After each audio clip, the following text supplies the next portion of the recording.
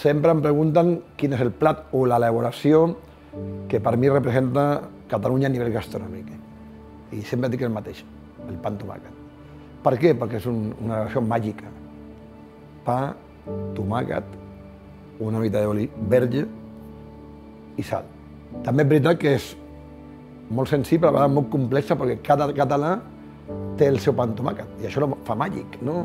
El que feia la meva àvia, el que fa el meu pare, el que he menjat a aquest restaurant, si és el pa torrat o no torrat, el tomàquet de penjar o tomàquet fresc. N'hi ha moltes elaboracions que podem dir que és un pa amb tomàquet. I això és el que el fa màgic. Cada català, cada catalana té el seu pa amb tomàquet.